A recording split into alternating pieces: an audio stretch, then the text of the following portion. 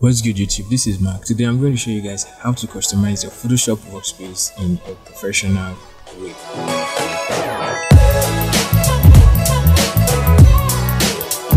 When you keep painting in Photoshop, you get to some stage when you find out that Photoshop default workspace, it's no longer giving you what you want. At this point, you really have to switch your workspace and get into something that it's really going to be helpful to you. Well, there are ways in which you can customize your workspace that it's really going to be cool for you. But as an artist, most artists usually have the way they set up their workspace. Well, in this video, I'm going to take you through 2 ways of which you can customize your workspace as an artist. One, it's taking a whole total control of your Photoshop workspace, that is telling Photoshop the things that you want to see in your workspace, and the other is just to make use of some Photoshop defaults and just to make up your own workspace. So the first workspace I'm going to be taking you guys through is to set up the basic artistic workspace. Now the workspace I'm making use of now, it's more like a professional workspace where you really tell Photoshop the things you do. That is, you take out some things and you leave some things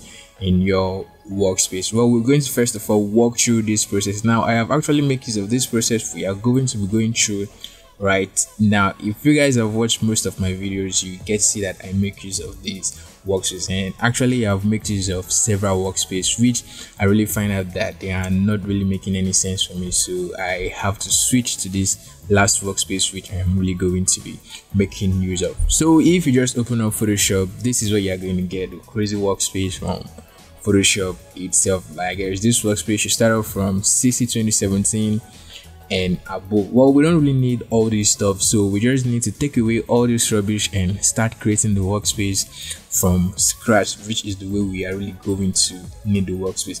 So first, we don't need the length tab. I'm going to pull it out. We don't need the library. I'm going to pull it out. As an artist, you don't need all this for now. I'm going to bring that out, and this you really don't need all these tabs. So I'm going to close this, and also close this. Now we are left with only the layers, the property, the history panel, and so I'm going to take this out because we are going to bring it back later. So now we are left with only the layers and the toolbar. So first, now what I'm going to do, I'm going to drag this toolbar and take it all the way to the right. I'm going to take it all the way to the right, and I'm going to dock it right. And now all you just have to do to dock your panel, you just need to drag to a certain position, and the moment you see the blue highlights, you just release your mouse click and it's going to dock it into that position. So first, I'm going to dock it to bar right here. Now it all depends on you, it's really based on your choice. You can dock the toolbar at this point, or you can also dock the toolbar at this point, or you can just leave your toolbar close to the side just like that. But I always like my Photoshop tabs to be docked, so I'm going to dock the toolbar right here so that it's going to be in that part. So now the next thing that I want to do now, customizing your workspace is not just really for you to customize your workspace, start dragging anything into your workspace. They call it customizing workspace because it is the workspace which you want to make use of, that you will be able to reach everything you want to use at ease without stressing yourself. So for me, the things I make use of mostly is the tool palette, the layers which is very important, and I make use of my colors, sometimes the swatches and the default color picker in Photoshop, and I make use of the brush panel and just the history panel. These are all the things I make use of, and this is exactly what I'm going to be adding up in this workspace. So I have my layers at this part, so what I want to add there now, just only the layers, so that everything is really going to be in a uniform way. So all I just need to add there now is to add my colors, because I really need my colors to be in a place where I can just easily reach them and pick those colors. So I'll go up to Windows and go up to extension. Now I am making use of the Colorious 2.5 for Photoshop 2020. Now I guess I'll have to leave a link in the description where you guys are going to get these, but if I don't, definitely I will make in the future a tutorial in the future which you guys will be able to download this plugin and how you can install it in your own Photoshop. So this is the color picker that I'm making use of, but if you're making use of the default Photoshop color picker and you don't have any color picker extension in your Photoshop, all you just have to do, you just have to go down and bring out the default Photoshop color picker that is available in Photoshop. So I will go over to Windows, extension, and I'm going to open up the colors color picker. Now you can see how it's open up wide right here. So I don't need this right here. I'm going to take that away from that part. I'm going to bring it down to this part, and oh my god, sorry about that. I'm going to bring it down to this part where I have my brushes, and take it out. And right here I'm going to dock it right there. So now you can see it's now fitting in that place. So right here I have my layers and I have my colors. Now in case if you are making use of the color swatches, because sometimes I always make use of the color swatches, like most of you guys that have given out my color swatches too. So most of the times if I make use of those color swatches, I don't have to go up to Windows and start looking for my color swatches every single time that I want to make use of the color swatches.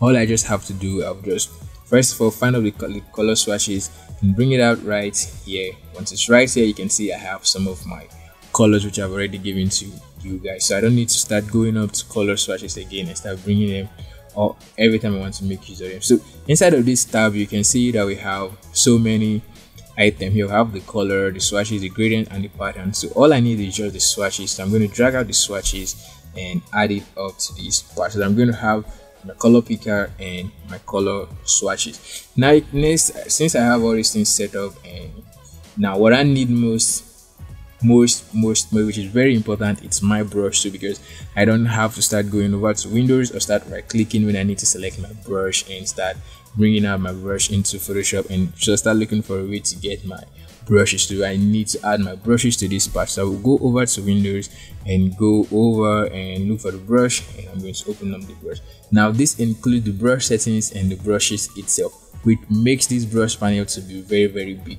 and I don't want to. So what I'm going to do first, I'm going to drag out the brush tab itself and put it that way. Then I'm going to drag out the brush settings and I'm going to close this because I don't really make use of that. Now if you want to configure your brush, you can just hit on the F5 key on your keyboard and it's going to open up the brush settings panel for you. So I'm going to drag this and I'm going to dock it at this point. Now this is so much big and I don't want it to be this big, and I'm just going to drag it and make it this way so that it's really going to be small. Now if you want to leave it this way, fine, you can just leave it this way, but there is always one thing I normally add to my own workspace, and that is the history panel, which is very necessary for artists. So I'll go over to Windows, and from here I'm going to find the history panel, and this is it. I'm just going to click and drag and dock it above my brush panel so that everything is going to be on the same place. Now there are some other customization you have to do to your brush settings, which I'm just going to walk you through right here now, like having the brush tips at the left part of your brush. Now you just have to go over to this three-dot menu right here, click on that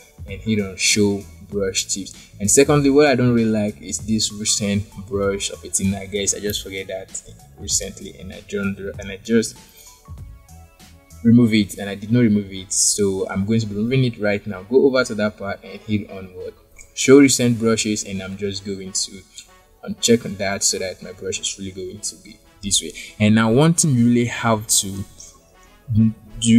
do is organizing your brush, because you don't want to just start going and start looking for your brush every single moment you want to make use of them. So these are the brushes I make use of across all my paintings, not really all of them but mostly, but these are the regular brush I use in Photoshop. So I just have to arrange them in this part. So I have the general brush. If I want to do anything with the Photoshop general brush, I'll make use of that. And if I want to do anything with this brush, so I've got this set of brush which you can use to apply some kind of beauty effect to your artwork, which we are certainly going to go into those brush in later tutorials. And I have my sketching brush, and I have my stylization brush, and this brush I got from someone else. Then I have the hair brush and my own Photoshop brush. So right here I don't need to go finding any kind of brush which I want to make use of again. So I have everything right here. It's really going to be easy for me to make use of. Now if you are done customizing the workspace the way you are going to need it to be, which I have already done customizing my own workspace like this, all you have to do is just for you to save the workspace. And how are you really going to save the workspace? Go over to Windows, Workspace, and come down to this file that says new workspace, and it's going to open up the window for you. Now you have these options right here. We say keyboard shortcuts, menu, and toolbar. Now we are going to go into that in the next workspace, which we are going to customize. So for now, I'm just going to type my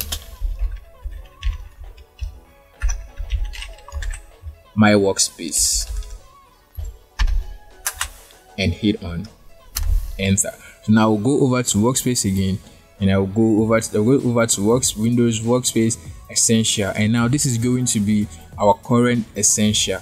I don't want this to be our current essential, so what I'm going to do, I'll go over to Windows Workspace and hit on reset essential. Now it's going to take us back to the default Photoshop workspace, or the workspace that came along with Photoshop. So now that I want to select my workspace, so let's assume you are 2 people making use of this system and everybody has their own workspace, and for the very first time you just customize your own workspace and you walk away. Coming back, you find a different workspace there and you want to go back. Now if you did not save it, just which I've just showed you right now, you won't be able to get it right here. But the moment you just save your workspace, you'll be able to get it right here. So now that I already saved the workspace and I have it right here as my workspace, I can just go ahead and click on that, and it's going to take me back into the workspace which I have customized in, and I'm going to have all the whole workspace right here. Now if you think this workspace is okay for you, you can just stop watching this tutorial right now and go right into your Photoshop and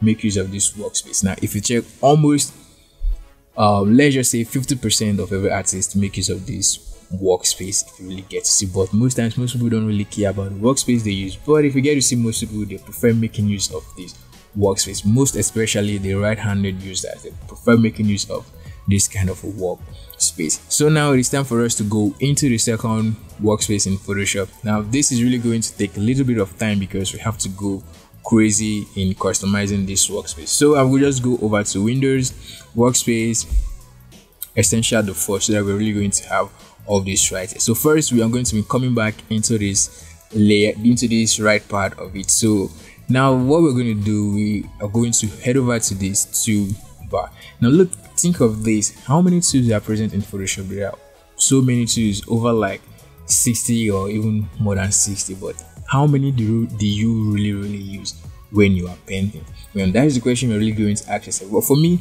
I make use of most times the move to, the selection to, the brush to, and just few to, where I don't really go over all the whole tools. And now this is really messing up your tool palette or your toolbar. So let's assume you are making use of a smaller screen, and that the tool palette is just filling up every part of your Photoshop screen, like the right part is filling out everywhere, and you really don't have much space to do some things. And what are you really going to do? So I'm really going to show you guys how to customize this your toolbar, that it's really going to leave you with the important tools you are making use of. So all you just have to do, go over to edit, preferences, and edit, and just hit on toolbar. Now this window is going to open up. At the right part you can see that we have extra tools, and at the left part you can see that we have toolbar. Now at this part, this toolbar tab, this is all the tools present in Photoshop. It's exactly what we have right here. Every tool that's right here,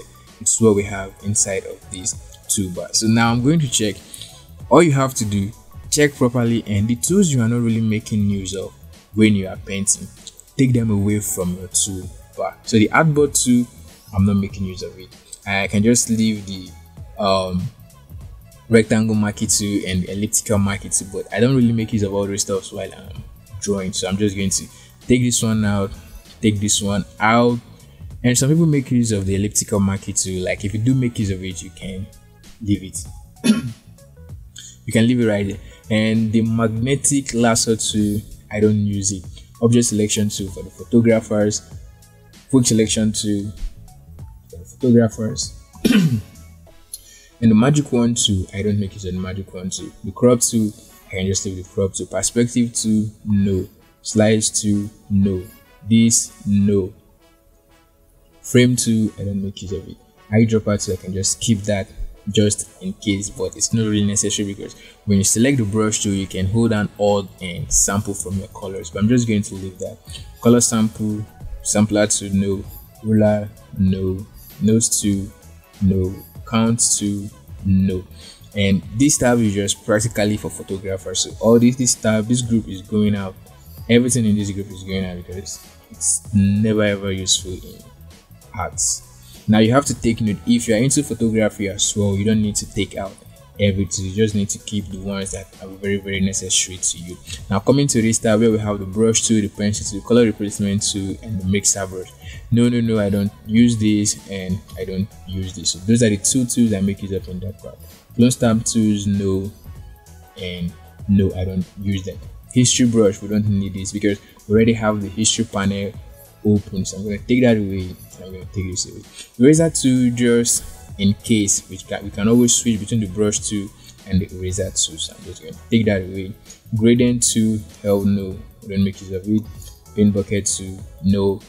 There's no need of making use of the paint bucket tool when you have your alt and your backspace to fill in your colors. And the blur tool, I can just leave the blur tool and the smudge tool just for in case, but I make use of the blur tool a lot, and sometimes the smudge tool, but not really always. So the dodge tool, we don't need that.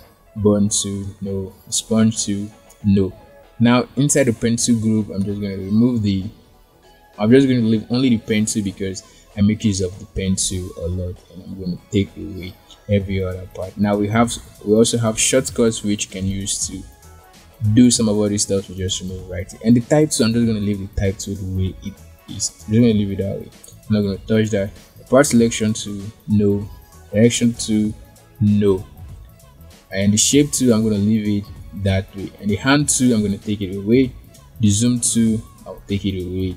And I'm just going to leave the rotate tool. Now coming down to this last part, all these items you make use of. These are the buttons we even hardly click inside of Photoshop. So I'm just going to uncheck them, leaving only this one, which is your colors. But if you make use of the colors, you can just uncheck this. That is if you want, but that is certainly okay by me, so I'm not going to be removing it right there. So I'm going to leave that. Now this is what you're going to do next. Now once you take out the tools you are not making use of, if you notice everything they are in group. When you look at this part, you can see that we have a rectangle, and inside of that rectangle we have these two tools inside of that rectangle, and you can see that we'll take away some tools. Now when you look at this part where we have the rectangular marquee tool, as well, you can see right here, you can see that we have a little bit of a drop down arrow at the bottom of it, which is telling us that we still have an extra tool inside of that arrow, inside of that particular place. So we don't want that. We don't really want that. We want all these tools to be at ease, where we can easily reach all these tools and just select them. So to do that, all you just have to do, click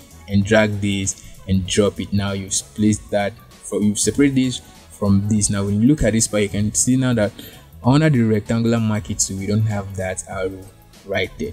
And the polygonal lasso, I'm just going to take it away. I don't use that. So we have the lasso tool on its own separate layer.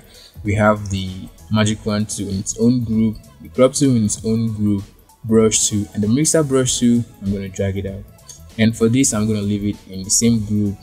This it's already on its own group, and right here it's already on its own group. Now once you've done with all this stuff, you're done setting all this stuff, there is one thing you really need to do, which is very important, because sometimes some kind of madness can go on in Photoshop and you lose all the preferences of what you've done so far. So what you have to do, come down to this part and hit on save preset. When you hit on save preset, it's going to ask you to save the tools which you just practically create not so long ago. So you can just type in your name and hit on save, and it's going to save. I already saved my own toolbar, so I'm not really going to be saving that again. So when you save that, and if something happened and your tools reset, you can just come down to this part and hit on load preset, and it's going to open up. Then you double click on that and it's going to load the preset for you. So once you've done with all the settings, you just hit on done, and now you have your customized tool palettes here. Very easy for you to make use of. So there is one thing you need to do again. Now this time around is for you to assign a shortcut to most tool you make use of. Now you can see that we will make use of the B key. You can really see that it's only going to select the brush tool, and if you're the type that makes use of the mixer brush a lot, we all know that the mixer brush has no shortcuts on its own, so we just really have to map a shortcut to that mixer brush. And every other tool you make use of, like the smudge tool, like most people make use of the smudge tool very well, so just have to map a shortcut to all those tools. Now to do that, all you just have to do, go over to edit and then keyboard shortcut. Now it's going to open up right here. Just click on, oh, I actually missed that. I really can't even click from this part. Just click on tools, and it's good. From the drop down menu, just select tools, and it's going to bring out all your tools. So remember, we've taken away some tools right here. So I'm just quickly go down and look for the mixer brush tool, which is right. So I'm going to click on that, and I'm going to assign something like N to it, and it's going to pick that as N. Then if you're making use of the smudge tool, you just quickly look for the smudge tool, and you assign any particular name which you want, any particular key which you want to assign to it. Oh, I can't even find the smudge tool.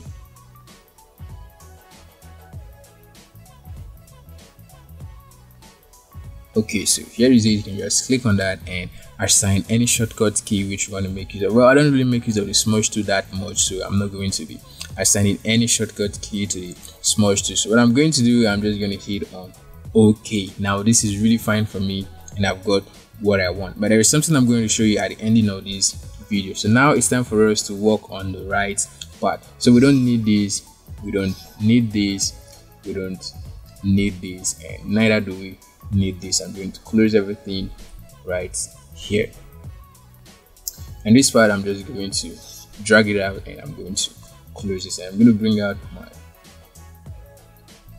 layers panel. So I'll go over to Windows again, extension, and my colors, and I'm just going to drag it and then drag it to this bottom part and dock it right there. So now I have my colors and my layers, and I will go over to Windows again, and then swatches.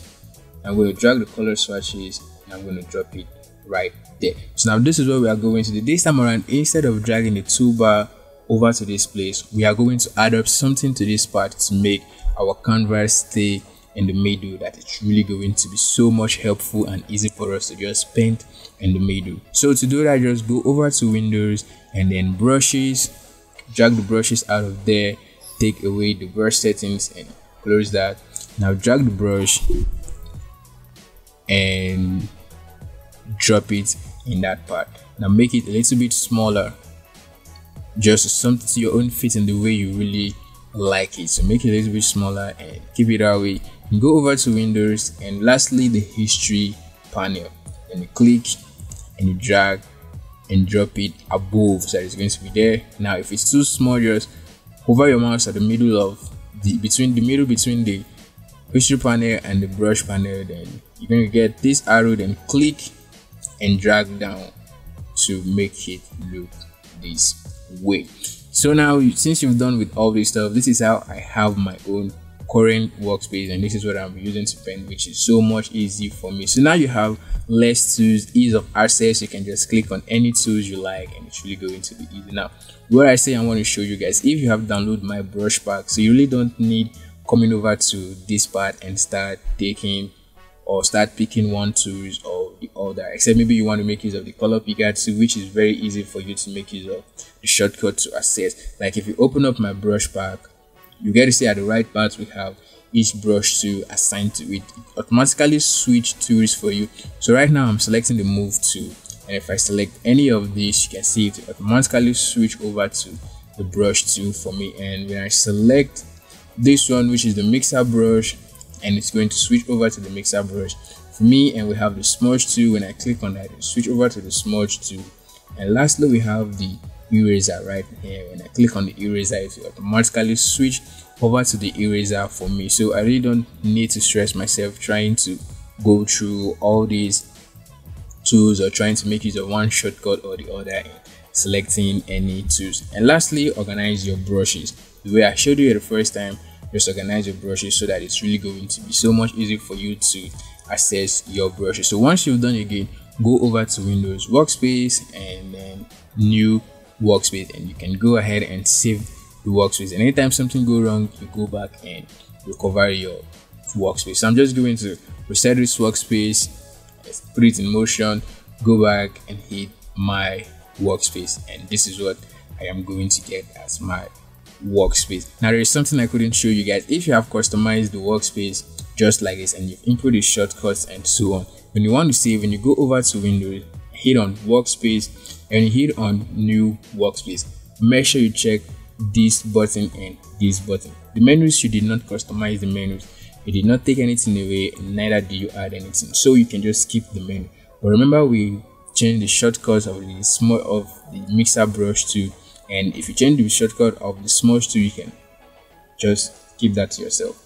So since we have changed the shortcut of some tools right here, you just have to input keyboard shortcut and toolbar so that it's going to have the toolbar setting. But if it did not include this, it's not really going to. Well, I'm going to show you the difference of them now.